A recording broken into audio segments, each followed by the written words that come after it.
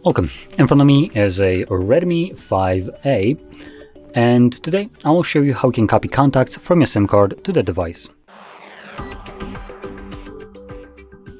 So to get started, you want to open up your standalone contacts application, like this one right over here.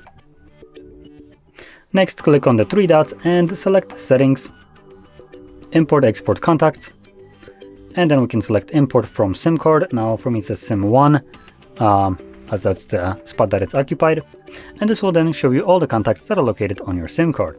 If this is empty for you right now, just give it a moment. Sometimes it takes a moment to load the contacts. Next, you can quickly check all of them by clicking on this button right here. Maybe you don't want all of them, you can deselect some of those, and next click on Import. Contacts imported from SIM card, so now when we go back, you should have them in your list right here. So there we go. Now, if you found this very helpful, don't forget to hit like, subscribe, and thanks for watching.